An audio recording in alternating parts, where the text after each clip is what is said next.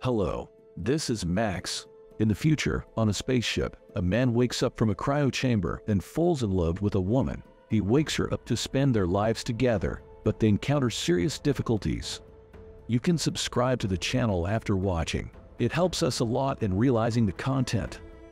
The film commences with the spaceship named the Avalon, a vessel designed to transport 5,000 colonists and 258 crew members in hibernation pods from Earth to the planet Homestead 2. The journey spans 120 years, during which the spaceship's interiors are shown vacant while it operates on autopilot. However, after only 30 years of travel, the ship encounters an asteroid belt that damages its shields. Despite diverting power to reinforce the primary shield, the ship collides with a massive asteroid, resulting in multiple malfunctions. The ship initiates self-repairs, and during this time, one of the hibernation pods becomes active. Jim Preston, a mechanical engineer and passenger, emerges from the hibernation pod. An animated system informs him that he has spent 120 years in suspended animation and that the ship is just 2 months away from reaching Homestead 2.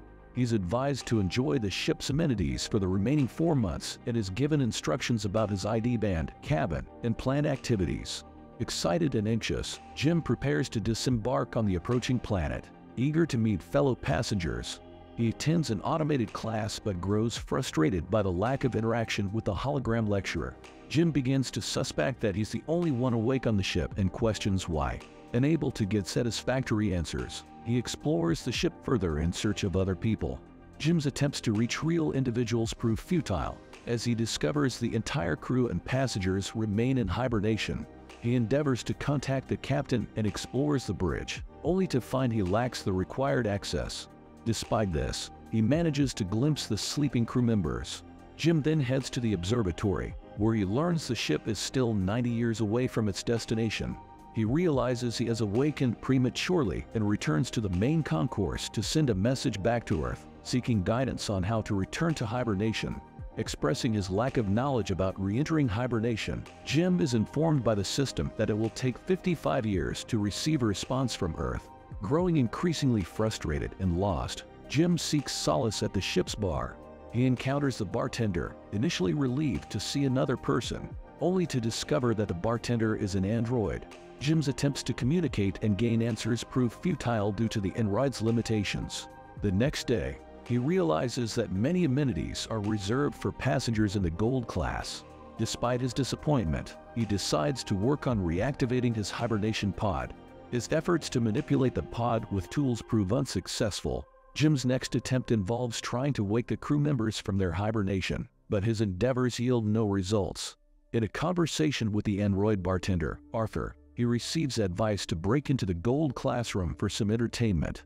Following the advice, Jim explores the gold classroom, yet the experience leaves him unfulfilled and disillusioned. One night, while under the influence of alcohol, Jim stumbles into the room with the hibernation pods. He discovers a spacesuit and, driven by a mix of curiosity and despair, he ventures out into the vacuum of space.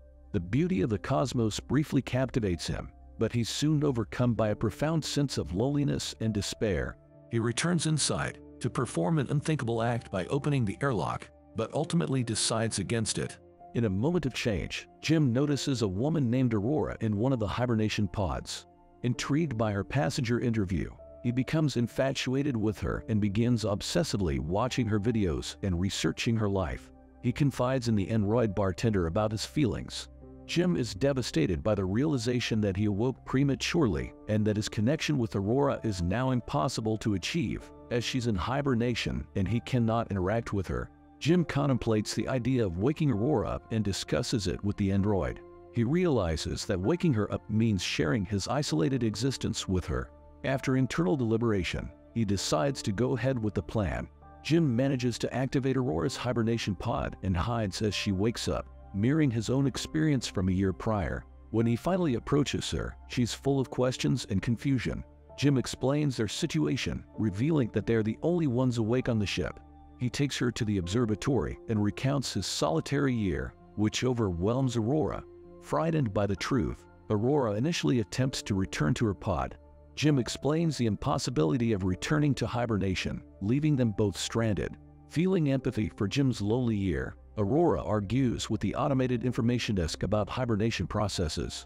They have breakfast together, and Aurora realizes Jim's limited food options, prompting her to secure a better menu for him.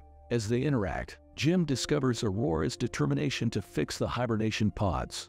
She embarks on research and investigation, growing increasingly frustrated with her lack of progress. She even attempts to break into the crew quarters in her pursuit of solutions. Jim notices an increase in ship malfunctions, while Aurora establishes a routine involving riding, jogging, swimming, and interviews. She conducts an interview with Jim, asking about his reasons for choosing the colony. He expresses his desire for significance and the belief that he can contribute to something meaningful. On their way to the observatory, Aurora shares her own motivations. She possesses a round-trip ticket to Homestead 2.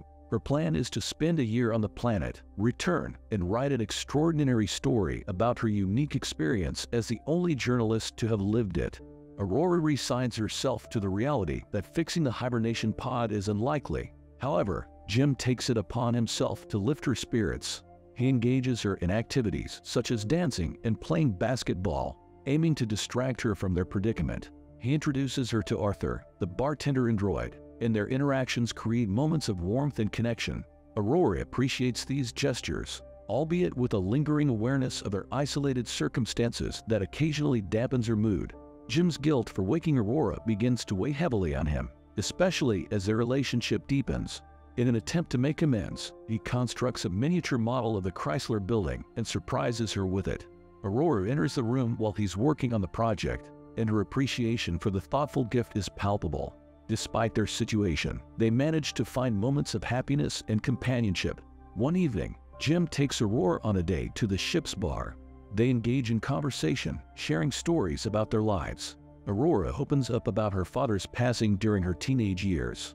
After dinner, Jim invites her to the airlock, hoping to share the spacewalk experience he had previously. Both don spacesuits and venture out into the expanse of space together. Jim relishes the spacewalk, as this time he has a companion with whom to share the awe-inspiring spectacle. The experience brings them closer and provides a fleeting sense of unity in their otherwise isolated existence.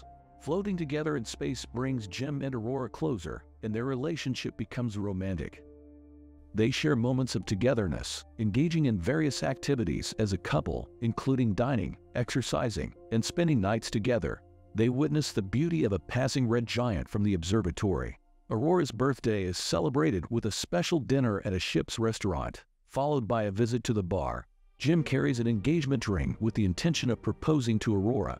However, a turning point arrives when the bartender, against Jim's wishes, reveals the truth to Aurora about her awakening.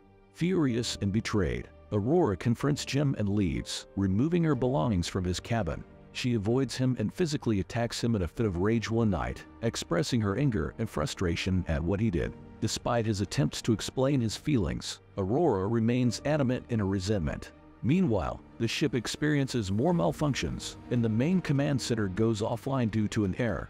Jim and Aurora witness escalating issues throughout the ship's systems, leading them to realize that something is gravely wrong. They encounter Gus Mancuso, a passenger who has managed to wake up due to the malfunctions. He learns about their situation and becomes involved in their efforts to understand and fix the ship's problems. As Gus investigates further, they discover widespread failures that threaten the ship's integrity. These faults are not isolated incidents, but rather a series of cascading issues that could lead to disaster. Despite their efforts to repair the ship, Gus falls critically ill due to his earlier awakening, leaving the group facing even more dire circumstances. The need to salvage the ship and everyone's lives becomes more urgent than ever before. Aurora struggles with insomnia and decides to go for a swim to help her sleep. However, during the swim, a gravity malfunction occurs, causing her to start drowning. Just in the nick of time, the gravity drive resets, saving her from the dire situation. After this incident, Jim, Aurora, and Gus gather on the ship's bridge to collaboratively investigate the ongoing problems plaguing the ship. Gus deduces that a significant system failure occurred 2 years ago, leading to the current cascade of malfunctions. Gus's health continues to deteriorate, and he becomes increasingly unwell. With Aurora and Jim's help, he is taken to the ship's infirmary. There, the Autodoc, the automated medical system, reveals that Gus is suffering from pansystemic necrosis, a condition resulting from multiple failures in his hibernation pod. Unfortunately, Gus is informed that he has only hours left to live. As Gus's condition worsens, the three of them gather in the observatory. In a heartfelt gesture, Gus entrusts his ID bracelet to Jim, asking him to take charge and attempt to fix the ship. Amid the urgency of the situation, the ship's lights switch to red, indicating imminent danger. The ship experiences violent shaking, and Jim and Aurora hurriedly move to escape. However, another gravity drive error occurs, causing them to float helplessly. They manage to reach the engineering lab, where they identify the problem: a critically damaged computer module in the power plant. This malfunction has been causing other systems to divert computing power in an attempt to stabilize it. They replace the module and work together to vent the reactor, but an exterior vent failure threatens their progress.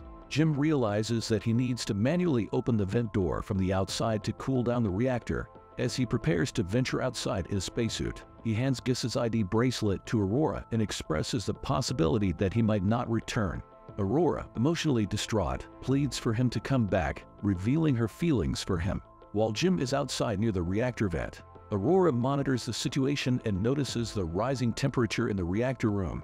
Jim struggles to manually hold the vent door open to facilitate the venting process. Despite Aurora's protests, Jim insists that it's the only way to save everyone on the ship. Aurora eventually initiates the reactor venting process, which leads to a powerful blast that propels Jim into space when his tether breaks. He faces the peril of a damaged spacesuit and dwindling oxygen. Aurora swiftly reacts, dons a spacesuit, rescues Jim from space, and manages to revive him using the Autodoc. The reactor is repaired, and the ship stabilizes. The crew arranges a funeral for Gus, paying tribute to his sacrifice. As time passes, the ship continues its journey, and Jim learns that the Autodoc can function as a hibernation pod. With Gus's clearance, he offers to put Aurora back in hibernation for the rest of the voyage. However, Aurora decides against it. Instead, Jim proposes to her, and they choose to spend their lives together. 88 years later, the ship's crew awakens as scheduled near Homestead 2. In the Grand Concourse, they find a flourishing environment with a massive tree and abundant vegetation. Aurora narrates her story, recounting the beautiful life she and Jim shared on the Avalon. Their love story becomes a testament to the enduring human spirit in the face of isolation and adversity. If you are interested in such films, please proceed to the next video on the screen, and also share your thoughts about this film in the comments. Give us a like and subscribe. Goodbye.